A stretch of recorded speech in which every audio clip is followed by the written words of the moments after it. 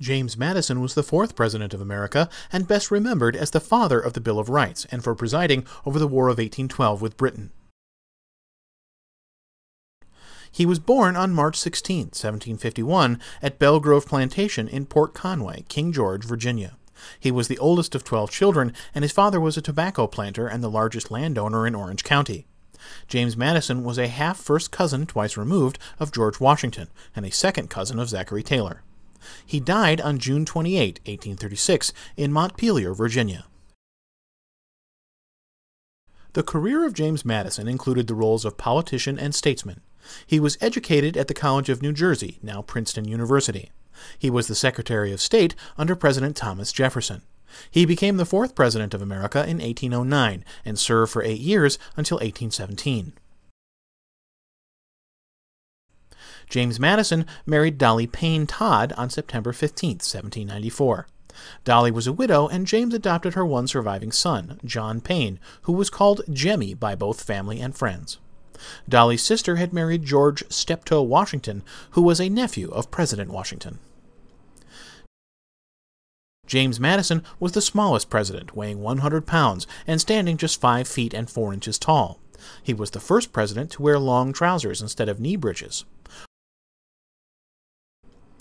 James Madison was the smallest president, weighing 100 pounds and standing just 5 feet and 4 inches tall. He was the first president to wear long trousers instead of knee breeches. All the previous presidents wore knee breeches as dictated by the fashion of their era. James Madison was president during the War of 1812, which has also been called the Second War for Independence between the United States and Great Britain. The war began over British violations of American shipping rights, and during the clash, Washington, including the White House, was burned.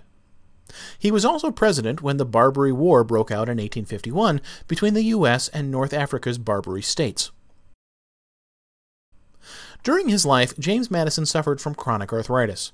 He also suffered from frostbite to the nose, which occurred when he was out campaigning for the First Congress in 1788. Frostbite is caused by exposure to extreme cold when the skin is frozen, and it can result in gangrene. James Madison was lucky, as the injury only resulted in a scar on his nose.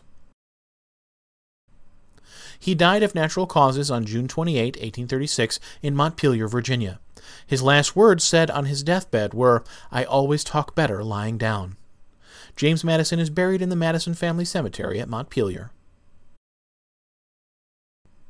So ends our short biography about the life and presidency of James Madison. He is best remembered as the father of the Bill of Rights and for presiding over the War of 1812 with Britain. The next U.S. president was James Monroe. This video is one of a series covering all of the American presidents and has been created by www.facts-about.org.uk as a free educational resource. This unique collection of videos has been developed to enable students to gain a fast overview of the lives of each of the U.S. presidents, together with the key events which occurred during their presidency. Discover the range of videos that are available on the Facts About website and use them as a fast, dynamic learning aid which will add variety to conventional study methods and help to increase knowledge retention.